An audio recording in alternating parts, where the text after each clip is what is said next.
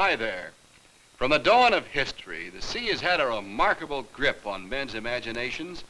It's provided us with countless tales of adventure, from Homer's Odyssey to Treasure Island and Moby Dick. And of course, it's inspired great deeds of exploration. In the year of 1519, 5 ships sailed from Spain. 3 years later, one of the 5 made it home after completing the first round-the-world trip. But it wasn't until 435 years later that anyone sailed all the way around the North American continent. The ships that accomplished this were cutters belonging to the U.S. Coast Guard. Steaming south from Boston Harbor, through the Panama Canal and up the Pacific coast, they rounded Alaska and headed east along the top of the continent. Here, slowly, they made their way through the often solid ice of the Arctic Ocean. The last leg of that trip brought them down the east coast of Canada and back to Boston Harbor. Needless to say, this long and difficult voyage wasn't taken just for the fun of it. It was part of the Coast Guard's continuing program of service to the country and to navigation in general. We'll find out more about this as we follow their seagoing true adventure through the Northwest Passage.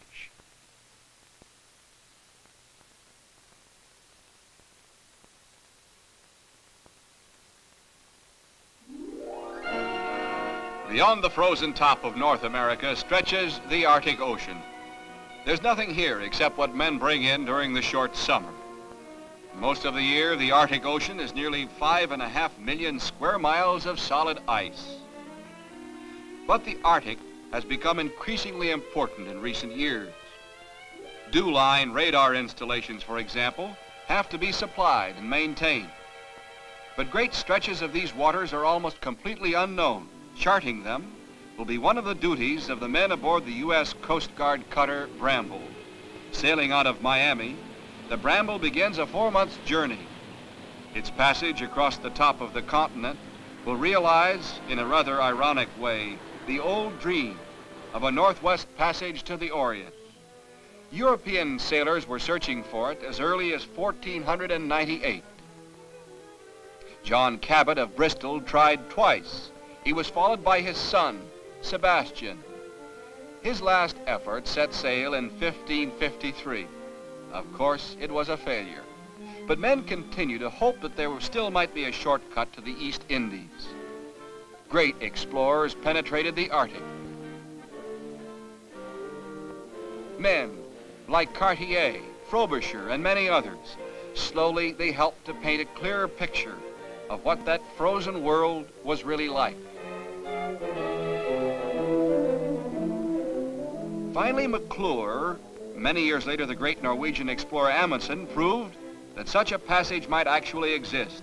Finding it would be one thing. Navigating it would be something else again. And so the Bramble heads south toward the Panama Canal.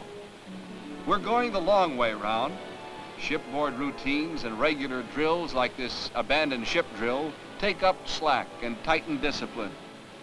This is no pleasure cruise because we're going all the way round the North American continent. The trip from Miami is routine. Now we're at the canal. Electric mules ease us through the locks.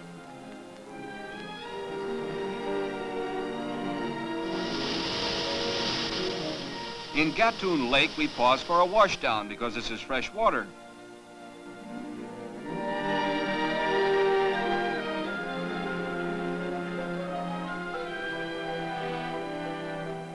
At the canal city of Balboa, the Bramble's crew gets ashore for a few hours of fun and liberty. Here we're joined by another Coast Guard cutter, the Spar. The Spar has come down here from her home port, Bristol, Rhode Island. Together, the 2 cutters will proceed up the west coast to Seattle, where we'll meet a 3rd cutter, the Storis. And so, heading out onto the blue waters of the Pacific, the northward trip begins, with the Spar leading the way. From Panama, we log 1,600 miles before making Acapulco, our next stop.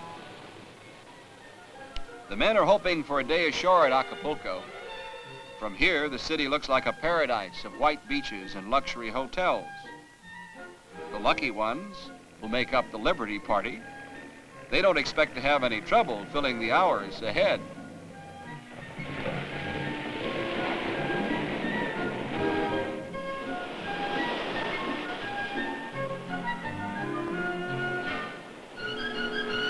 Well, they fill the hours with fun and relaxation. But there's not much time at Acapulco. We're soon underway again. Before long, there's an emergency. One of the men has developed what may be appendicitis. In response to a radio message from the captain, a Coast Guard plane flies down from San Diego. The patient is put aboard our small boat and sets out to meet the PBM. In a few hours, he'll be in the hospital at San Diego. With luck, he'll be able to rejoin us when we reach Seattle.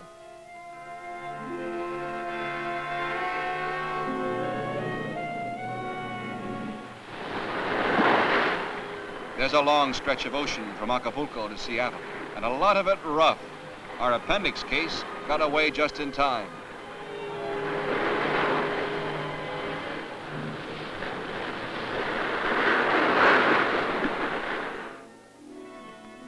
At Seattle, we find some of the 96 ships that will be taking supplies to the Arctic this summer. And waiting for us is the Coast Guard cutter Storis. The Storis will be our flagship. She's been on a similar survey before. Before we leave, though, the Spar and the Bramble will take on additional supplies and special equipment. Seattle is to be our last port of call before we return to the East Coast by way of the Northwest Passage. Another veteran of the Arctic waters is the Navy icebreaker Burton Island. She'll be along as part of the main operational force.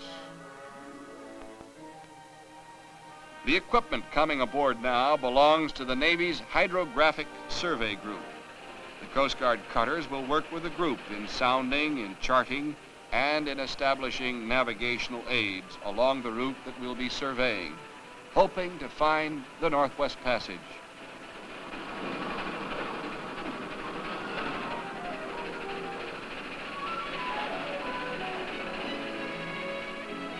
The arrival of an emergency heater reminds us that we may wind up staying in the ice for quite a while. No one can predict the whims of an ice pack. July 1st, the second week of summer. Our ships start moving for the long journey northward. The icebreaker Burton Island has gone ahead. She'll rendezvous with us where the first ice appears. We'll be followed soon by the supply ships of the Military Sea Transportation Service.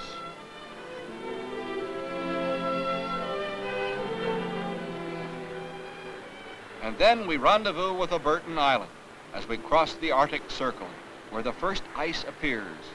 It is now July 12th, and we're approaching Point Barrow. We're moving into the area about 2 weeks earlier than any previous ships. So, we're likely to run into ice fields near shore. Still, we hope we'll be able to put the extra time up here to good use. There's a lot of work to be done.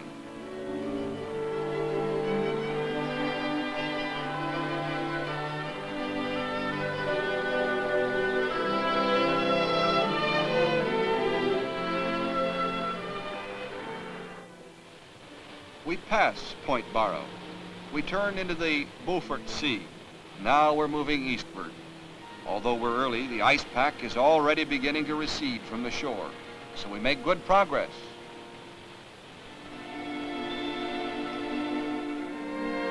This is the longest leg of our journey, from Seattle up through the Bering Strait and around Alaska to find the Northwest Passage. Our first stop will be at the Dew Line Station at Cape Perry. We reach Cape Perry on July 17th. The helicopter from the Storis takes off to pick up mail ashore.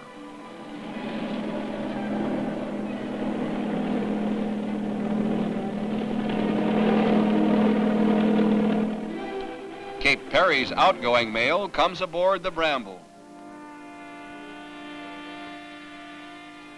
At the entrance to Amundsen Gulf, the cutters refuel from the Burton Island. When this is done, the icebreaker will head back to pick up the resupply ships and guide them through the ice fields. Meantime, the cutters move ahead by themselves. The ice is getting thicker. The uncharted areas are still some distance ahead. But even here in Amundsen Gulf, we make a point of sounding and charting as we go.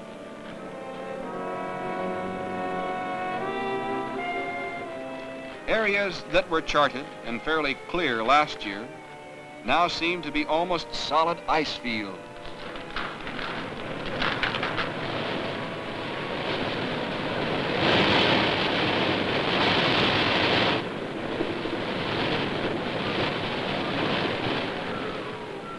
Needless to say, we didn't come up here completely unprepared. Before leaving Miami, the Bramble's hull was given a special protective sheathing. A new kind of propeller was installed, especially designed for work on heavy ice. But even so, before long, all three cutters are beset in ice, solidly stopped.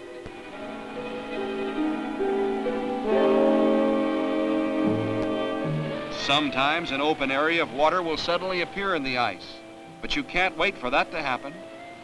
So the Bramble rigs a boom with a heavy weight. We'll use this to try to roll the ship free. Meantime, the Storis sends a helicopter out to look for leads or open areas that we can make for once we get free, if we get free.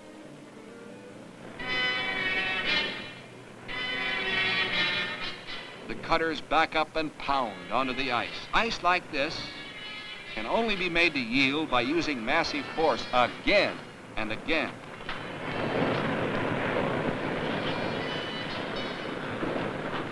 Sometimes it looks as though we've met the legendary immovable object. As long as the ships have some freedom of movement, they have a fair chance of breaking through a nearby open lead. But the ice closes in again and holds the ships dead still, unable to move.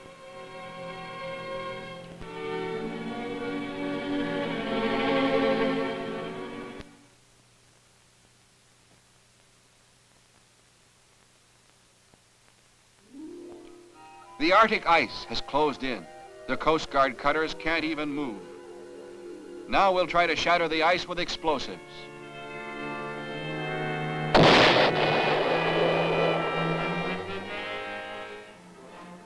Now a big grapnel is brought into use. The ship's engines go to work again.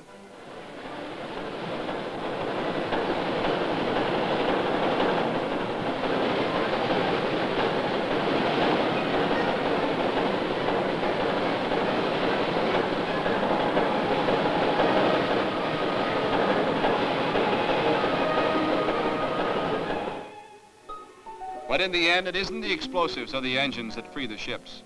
It's the shifting currents and winds that move the ice and help create a passage. But ice fields are tricky and unpredictable. Soon, we're in trouble again as the ice closes in. The forces that an ice field can exert are hard to believe. What was a reasonably open lead not too many hours ago has closed up under the ships, forcing them higher and higher off the water.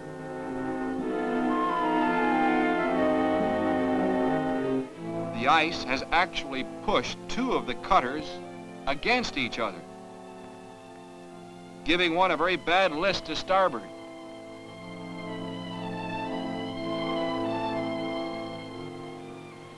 The Spar manages to break free and moves in to aid the Bramble.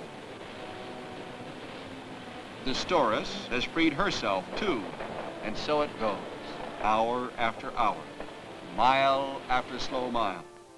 Often no progress at all, but then we're looking for the Northwest Passage.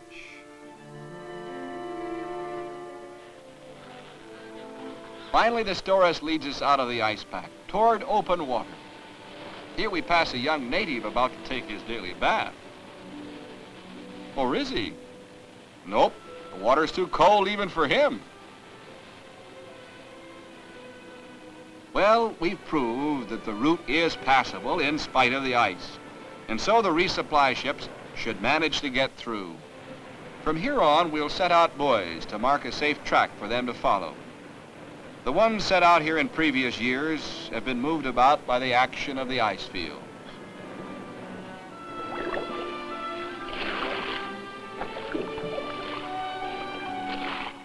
Now here's a job for you.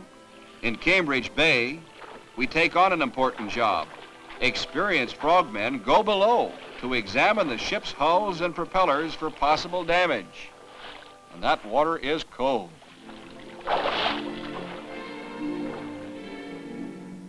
On the 6th of August, we get our first liberty ashore in what seems like a very long time. The terrain isn't exactly inviting. There's work to be done, too. But we have a chance to make friends with some Eskimo children and their family of husky dogs. The Navy's Hydrographic Survey Group can now begin work ashore. One of their tasks will be to establish locations for various aids to navigation. We'll set these up on the shores of Cambridge Bay. Coming ashore now are parts of a radar reflector tower. It's made of a very strong but lightweight material. Crewmen carry it to where the Hydrographic Survey Group has decided it should go.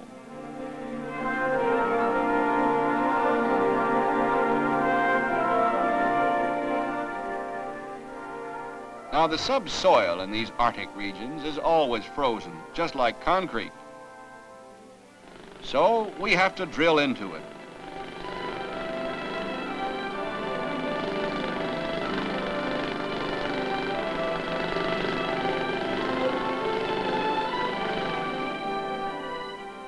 Once the holes are drilled, assembling the tower is quick and an easy job. And then once it's up, the tower will be visible by day and discernible as shipboard radar by night. Just one more example of the Coast Guard's program of aids to navigation. The Storis guides some of the resupply ships through a narrow channel, and then we push forward. We're now headed for the uncharted area between Shepherd Bay and Bellot Strait. We'll try to establish the last link in the long-sought west to east route across the top of the continent, the Northwest Passage.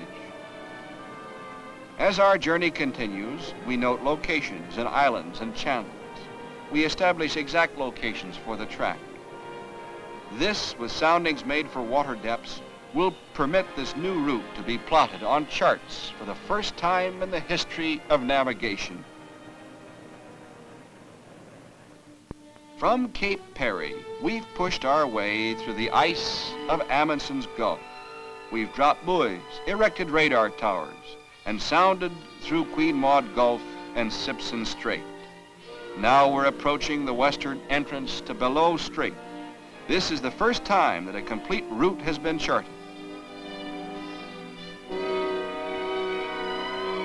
A Canadian icebreaker, HMCS Labrador, is waiting for us at the western approaches to Bellot Strait. The Labrador and the 3 Coast Guard cutters nest at False Strait before starting the next leg of their journey. But already the cutters have accomplished what they set out to do. They've charted a western escape route for the ships supplying the DuLine stations protecting America from attack from a foreign aggressor. The passage through Bellot Strait begins September 6th. With the Labrador and the Storis leading the way, we make the turn into Bellot Strait.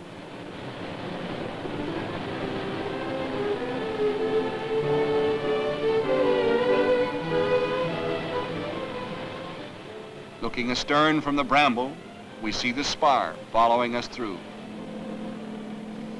A while ago, we spoke of the Northwest Passage that men began looking for in the year of 1498. Well, now we've seen it, and radio men aboard our ships tell the world about it.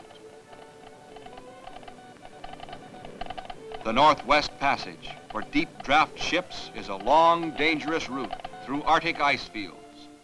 It's no wonder that none of the great sea captains of the age of exploration managed to find it. Even today, with the best ships we can build, getting through it is no easy matter. But now the hardest part of the journey is over.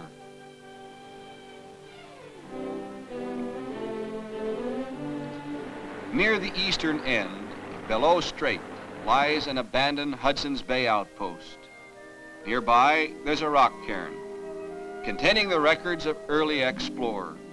Our own itinerary and sailing lists are placed among them by Captain Thomas Pullen of the Labrador.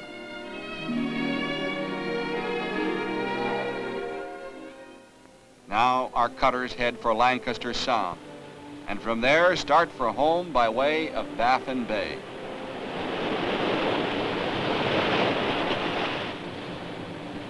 We've seen all the ice we care to see for quite a while, but of course there's quite a bit more to come in the form of icebergs, the kind that sunk the Titanic. They come in all sizes and shapes, and we give them a wide berth. A month ago, we were caught in the ice and couldn't move. We're moving now, though. But what's important is this.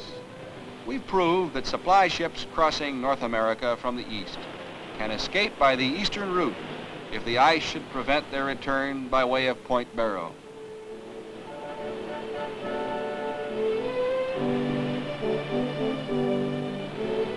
Then, there it is.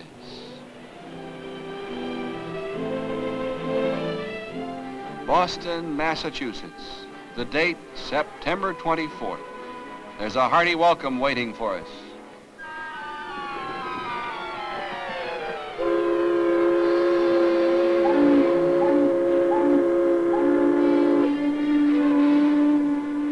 The Storis leads us in. The Spar has continued on to her home port, Bristol, Rhode Island. The men of the Bramble and the Storis will have to sail on to Miami and Seattle to complete going all the way round North America. But this is where we get to celebrate our trip through the legendary Northwest Passage.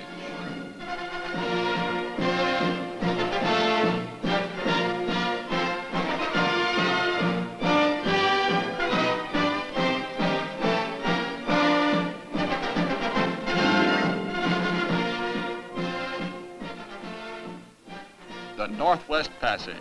Yes, we've been there, but it's great to be home. At Bristol, Rhode Island, the cutter Spar is returning to her home port. And family and friends watch her tie up. This isn't just a ship's arrival, it's a real homecoming. And there's no sight better to a sailor than to see his family. Not many men have sailed across the top of the continent, but this is a scene that's been played for as long as men have been going to sea.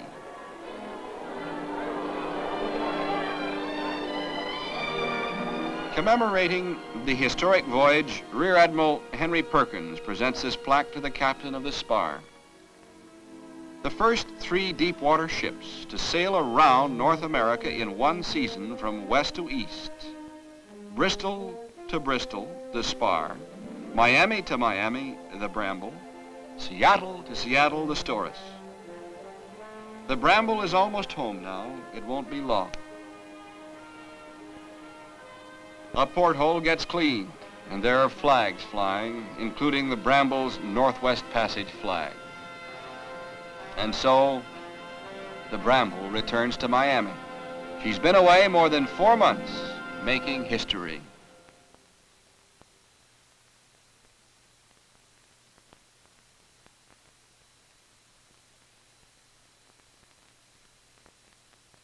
We've been watching the men of the U.S. Coast Guard in action. But we've seen only one facet of the work they do. Actually, they have many responsibilities, onshore and off, including law enforcement, safety, and military readiness. Their search and rescue operations save about 5,000 human lives a year, not to mention millions of dollars worth of property. And of course, the work they do on aids to navigation helps make ocean travel safer every year. Well, I hope you've enjoyed sharing our visit with them. Until we meet again, this is Bill Burrud saying, may all your adventures be happy ones.